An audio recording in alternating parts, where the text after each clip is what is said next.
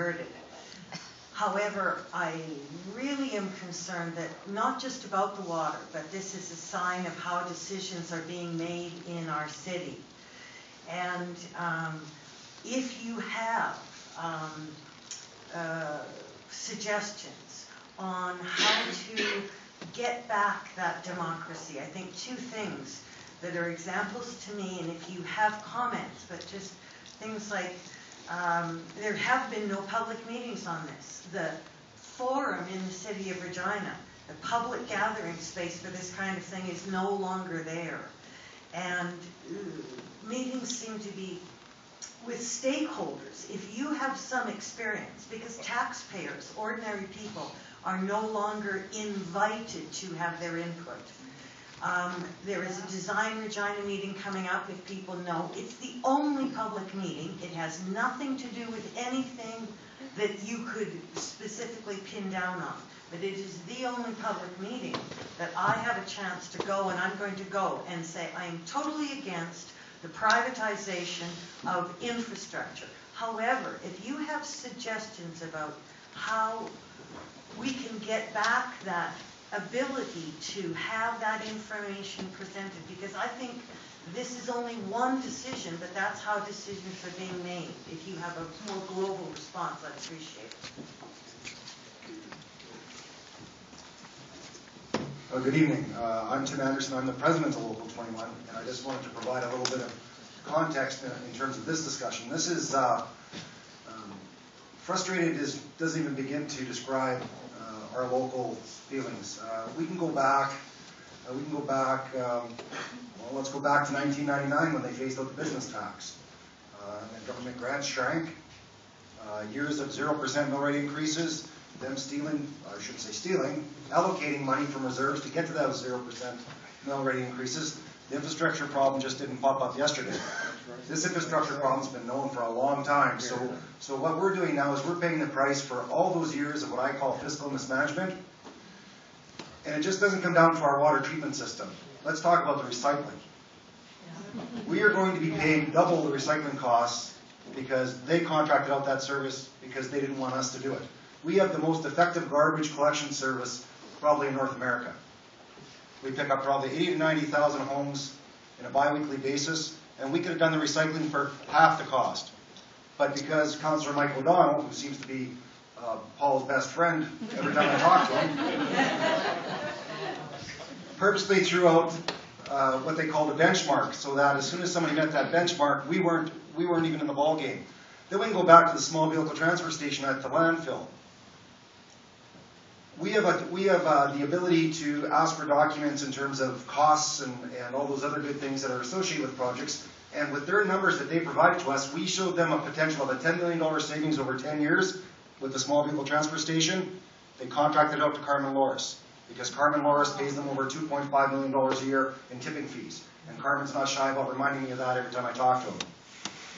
We can talk about a number of things. This council, not just this council's got a history of looking at us like we're a special interest group.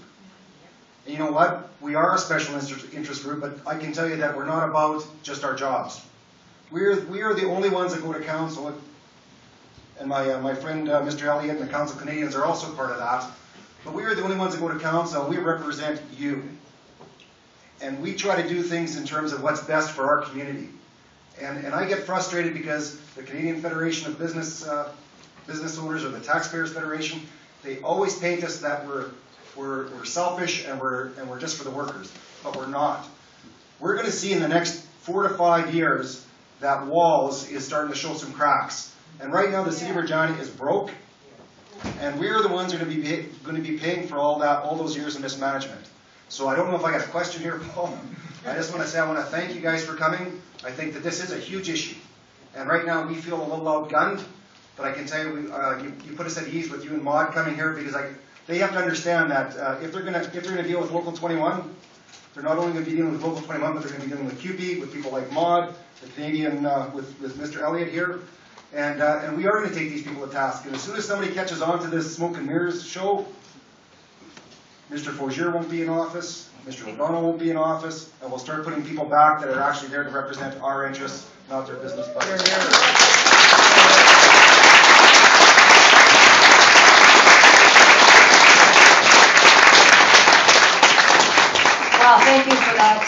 passionate statement and an incredibly important one, and I think it goes to the question with Linda and others before that around the core of democracy. What we're dealing with here is a situation where we get frustrated because we elect people and we think that they're going to do the right thing for the reasons that we elected them, and they do the wrong things for all sorts of reasons that we all know. And I don't know the answer to the question about can we force them to open up their books and so on. But we really do have to find ways to hold these people more accountable.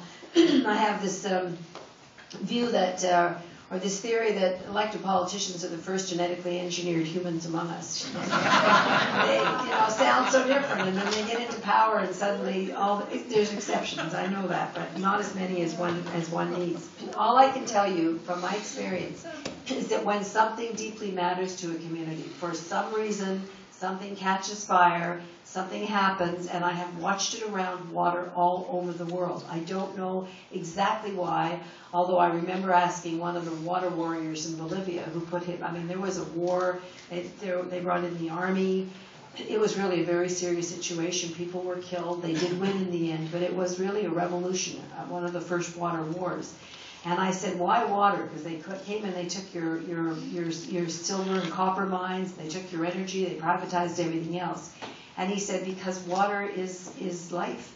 And, I just, shoot me with a bullet rather than make me die of thirst or make me watch my kid die this way. So I've watched the raw politics in the global south, and they are very raw, of course. But they're raw here, too, because this is about our fundamental rights.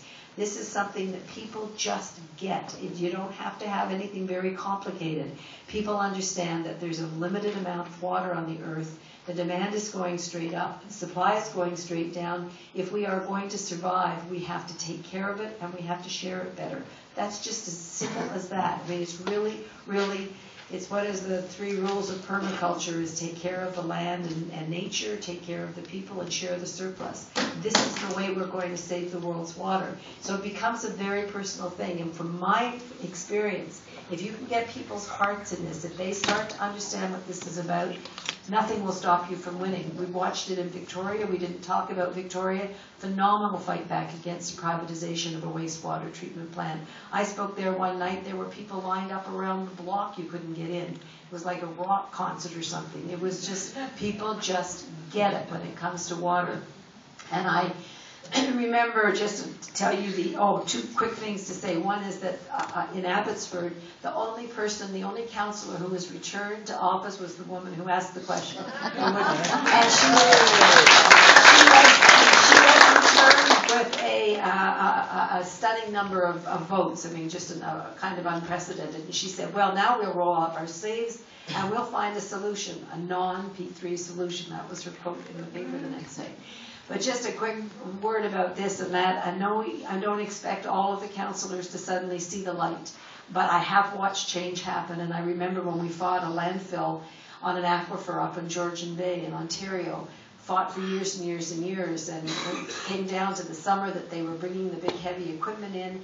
This water had been tested as the purest water that's ever been tested on Earth. Maybe there's other water, but nothing cleaner, in a lab in Germany. So what do you do with that? You put a massive garbage dump on it, right? And a big diaper in it and hope it doesn't leak. Prime farmland. And the people have been fighting. So the group of First Nations women set up a peace camp. And they just happened to hold prayer vigils in front of the heavy equipment at 5 o'clock in the morning every morning. So the equipment couldn't get in. And we held it long enough that it was too late then. The frost was going to come and we were going to miss the opportunity. So we actually delayed them a year. So then they started arresting people. And they arrested a farm couple, the wife of a farm couple, in their 80s. And when the police came together, she was baking butter tarts for the church bazaar. So we cleverly said, come on in and have tea and butter tarts before you take it down. And we used the opportunity to call the media, of course. So the media was all there to see her getting led away. No handcuffs or anything. But she did say, I've never even had a parking ticket in my whole life. But if I'm going down, I'm going down for water. Vote comes, county council, which is the mayors of all these small villages and towns in this area, because it's a rural area, packed. There must be 1,500 people, I'm not making that up, but packed to the gills in the county council, and whoever couldn't get in's outside. The national media is there. This has just become this issue, right? And there's a guy who's the mayor of Tiny Township. He's one big guy. He's 6'4", big tough guy. Retired businessman, loved fighting protesters. It's called Site 41. Loved Site 41. He was excited about the dump site. We thought, depending on how passionate he gets today and how many people he pulls with him, we may lose. Because this was a vote on a moratorium that would kill it. And so it was pure raw politics that day. I'll never forget it. People throwing buns from the, it was so passionate. He gets up to speak, starts to cry, says, I woke up this morning, going to fight for Site 41, we're going to build the dump site, love fighting protesters, knew you'd all be here. So went into my office, my home office. My grandkids had found one of the Stop Site 41 sites. He said, they put it on my desk and they wrote the word Papa on it. And he said, in that second, my job description changed. And I became a steward of the water. And as long as I live, Site 41 will never be built, he said. And we won. You can win on water. Water can open a door to everything else. It's the winner. It's the one to start with. You can win this one in Regina. And we're here together with you.